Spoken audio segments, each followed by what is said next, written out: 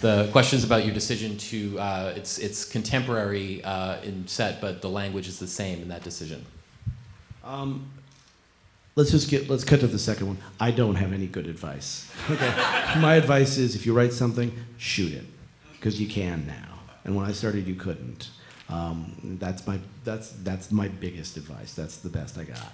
I've had people come and say, "Can you give me any advice that isn't that advice you always give about shooting it?" But really, that's what I got. Yeah, she was really popular. And you know, I actually think 10 Things I Hate About You is pretty great.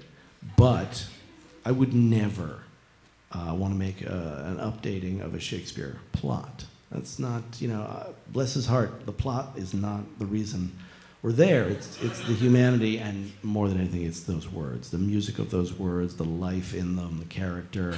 I would never touch them. I cut some of them, and I changed one of them. I decided, in my infinite wisdom, that it might be more sympathetic if Benedick did not say, "If I do not love her, I am a Jew." So I decided to change it to, "If I do not love her, I am a black guy." But then I thought, no, that's not going to work either. So I changed it to "fool." But no, his words were the thing that brought us all together.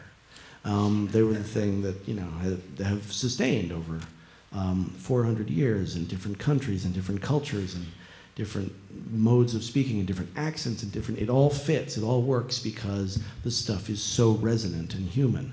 The modern dress thing is, because I wanted to capture some of the sort of casual intimacy of the readings themselves. I wanted people to be able to have a way in, that it wasn't, you know, giant starched collars and doublet and hose.